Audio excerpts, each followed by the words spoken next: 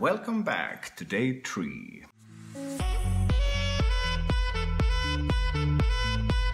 Today we're gonna talk about E.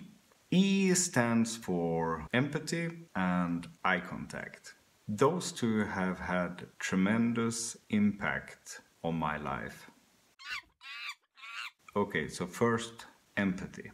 You have to try and really understand the people around you. There's no big difference between you and me. We have something in common. We have the ability to understand other people. You just have to open up. The other thing I find interesting is eye contact. There's something truly magical about eye contact. Direct eye contact creates a connection without even speaking. If you have a partner, you could try it.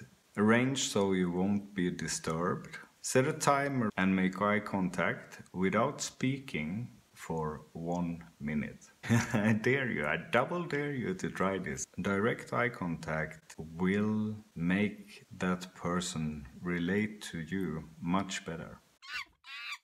There's one really important aspect to all of this. This is something that you cannot fake. People will feel if you do. If you can find it in yourself to look at other people with loving, non-judgmental eyes, the world will smile at you. I promise you.